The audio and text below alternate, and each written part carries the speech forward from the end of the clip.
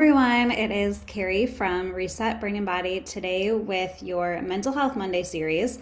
So once again, we are continuing to talk about narcissism. It is week 2, and this week we are talking about how to actually deal with that narcissist in your life.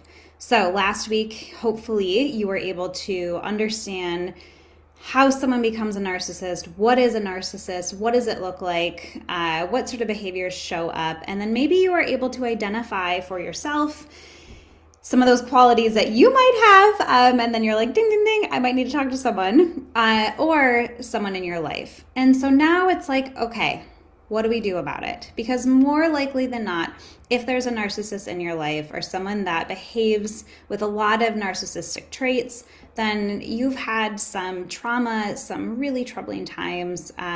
You probably have felt a lot of guilt or other intense emotions when dealing with this person. And usually the overriding feeling is, I just want this person to learn and do better, fix their mistakes, own what they've done and what they've done to other people, and change. So if you're in that boat, keep listening. So the first thing to really understand about someone who is a narcissist or is has a lot of narcissistic traits is that usually, most of the time, they are not malintentioned. So of the different types of narcissists that I talked about last week, the malignant narcissist, that one that is engaging in kind of cheating, stealing, unlawful, like really pretty horrible types of behaviors. Now, they usually don't care if they cause harm, and they will cause harm because, again, they're thinking, I am more important than everyone else and I'm putting my needs first. And so the malignant narcissist usually does have some type of malintention.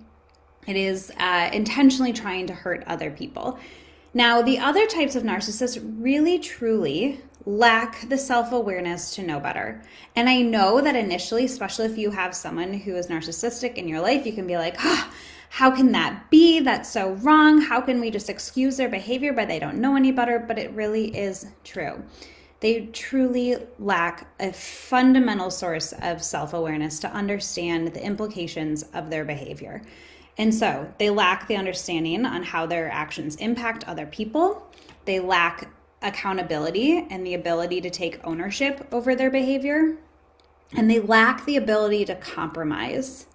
And so all of these different deficiencies in their own awareness may lead them to engaging in activity that hurts other people or angers other people, annoys other people, puts other people in compromising situations, but they're not doing it because they're intending to hurt someone. And so it's really important to first just depersonalize it, that it's not about you as an individual. It's not about this person trying to make your life specifically more difficult. It's not about this person hating you or trying to make you miserable. They just lack that self-awareness, and guaranteed that however they treat you is how they treat all of their relationships, or at least the majority of them. Okay, so this is a really important thing just to know about people that are more narcissistic. So how do you deal? Well, first, you need to have that awareness, right? It's important to start looking at the difficult relationships in your life, and if you're able to say, I actually think that that person either might be an actual narcissist or they are narcissistic. And so by giving yourself that opportunity to name and label their behavior, then you're offering yourself some freedom to be able to step back and observe objectively. And that's sort of like a mindfulness practice, right? When you're able to step back, see things clearly and not react to them in the moment. Because more likely than not, this person who's narcissistic makes you really irritable, makes you really frustrated, and really hurts you. And the easy thing to do, and the familiar thing, probably because you've been having to deal with it for a large portion of your life, is to react, to immediately, jump and say something or want to call them out on something. And it's just not the most productive use of your energy. So the more that you can step back, observe, say, okay, this person is narcissistic. This is just what they do. They truly do not have the self-awareness. I can't take this personally. It's not about me. It is about them.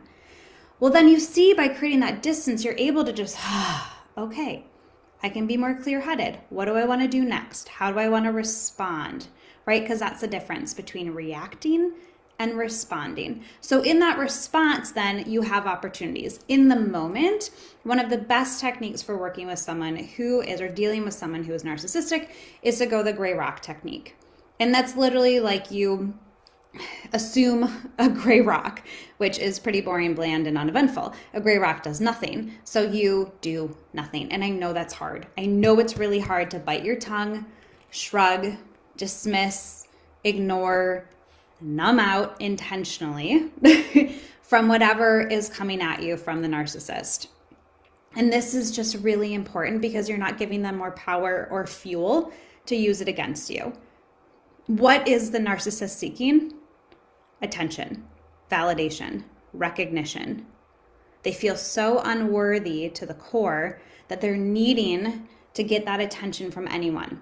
So you reacting and you giving them more attention is exactly what they want.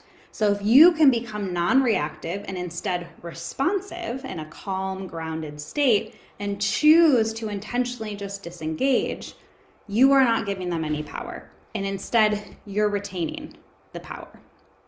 That's the gray rock technique. So if you do engage in the behavior, you can expect then those big reactions. And then in those reactions, typically it feels really personal, right? How could you do this to me?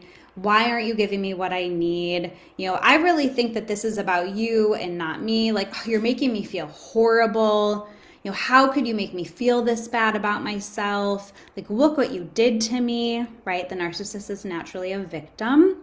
So then you feel guilty and you feel ashamed and you feel really badly that you did this to someone just by simply reacting, by trying to hold someone accountable.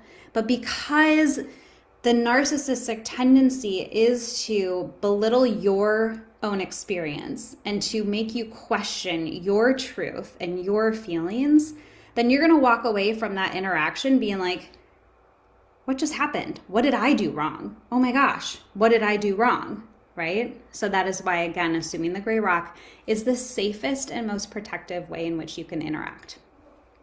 But alternatively, you can totally walk away. And yes, easier said than done. But this is where we employ boundaries.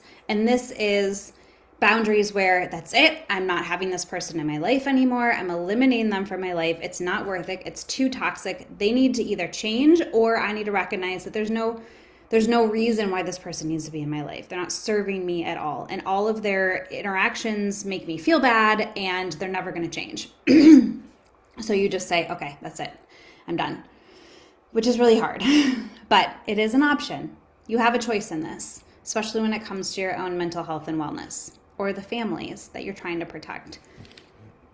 Alternatively, you can just set strict boundaries. So knowing that you're only going to engage with them on your terms, right? A lot of times a narcissist or someone who's narcissistic will call a lot, right? They're really needy. You say, no, I'm only going to answer the phone when I'm in a good mood, when I'm ready to create the space for them, when I'm going to respond instead of react, when I know that I can set myself up to go gray rock and just meet their needs, whatever they might be, just usually just listening or agreeing with whatever they're venting about with whomever was putting them in a stressful situation, whoever talked down to them, whoever, right, they're victim blaming. And so there's going to be a lot of, I just need to vent about all these other people and blame all these other people.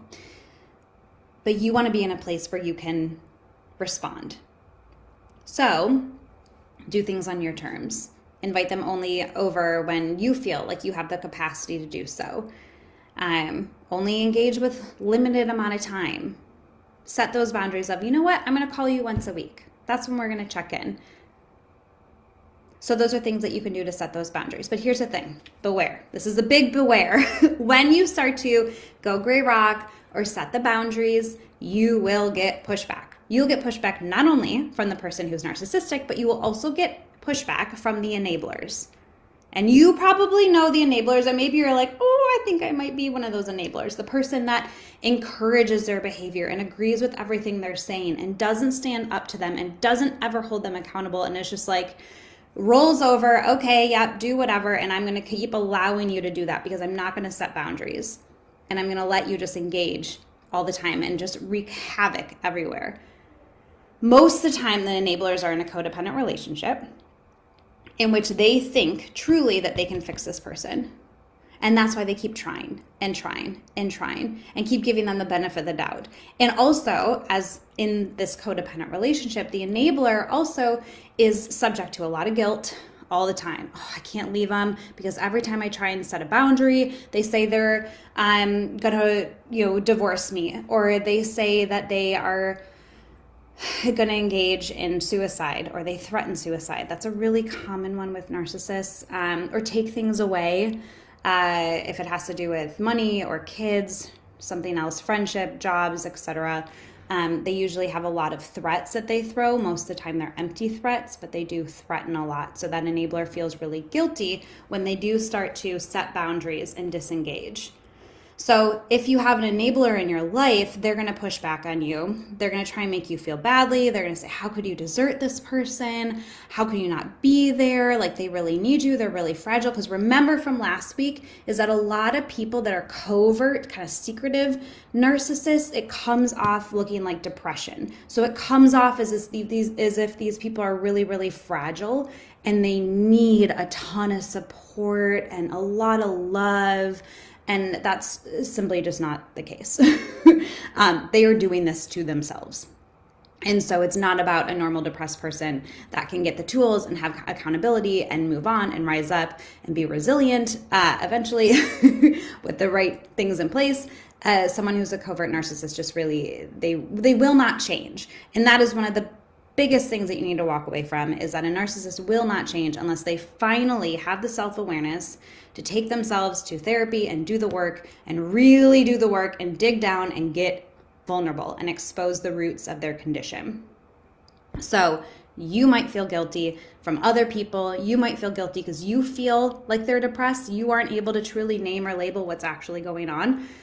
So again, you have to be able to create some distance, to be able to objectively observe, to respond instead of react, to set boundaries, to be intentional with your actions, and then be ready for the discomfort of guilt.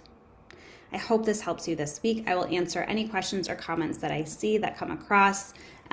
We will continue on learning more about narcissism next week, and I can't wait to join you then. Take care.